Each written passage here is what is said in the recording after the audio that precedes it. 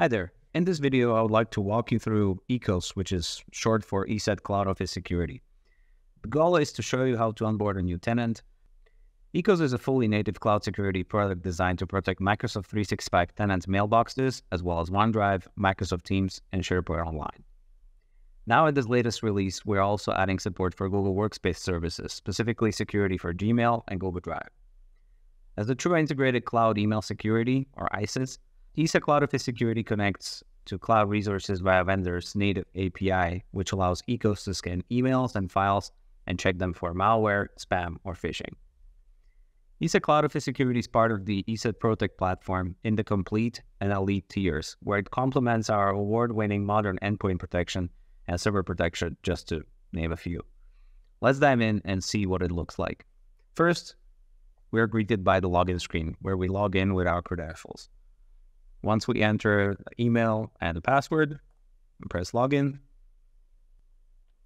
Okay, now that we're logged in, we're greeted by the default page, which is the dashboard.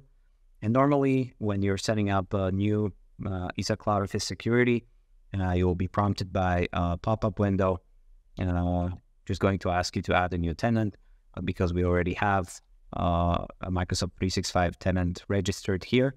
In order to demonstrate the multi-tenancy capabilities of ECOS, we don't have it here, so we have to go and add the new tenant manually.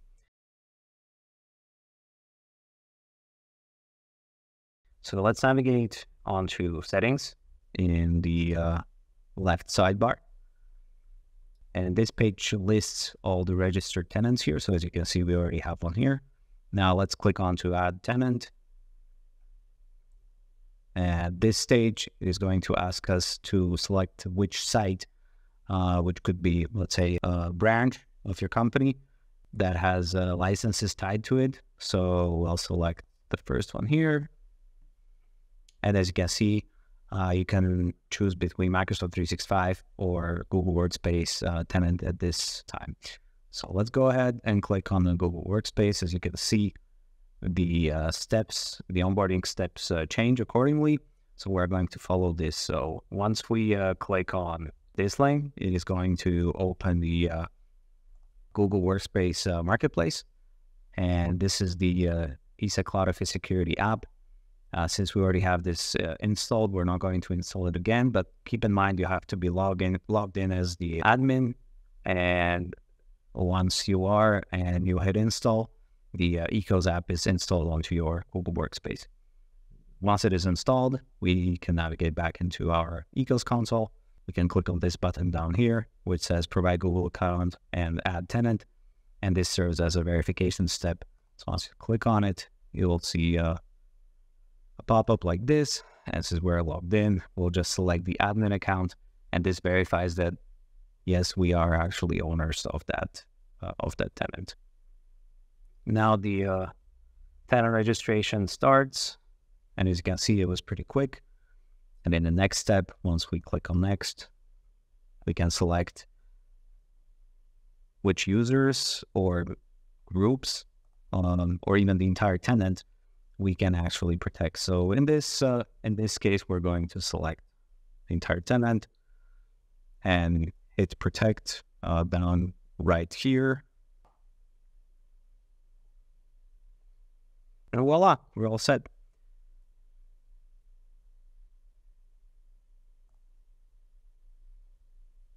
Once we click on Close, you can see in your settings that we now have 2 tenants registered.